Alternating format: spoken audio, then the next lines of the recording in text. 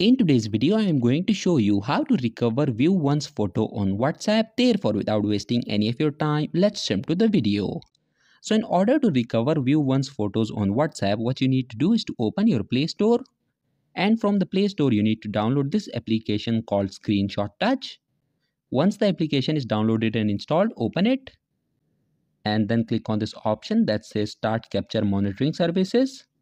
The moment you click on it, you will notice that a small camera icon will appear on your screen. So whenever you open a view once photo on WhatsApp, all you have to do is to click on this camera icon and a screenshot of that view once photo will be taken. In this way, you can recover view once photos on WhatsApp. So that was it for this video and I'll see you guys in the next one. Peace out.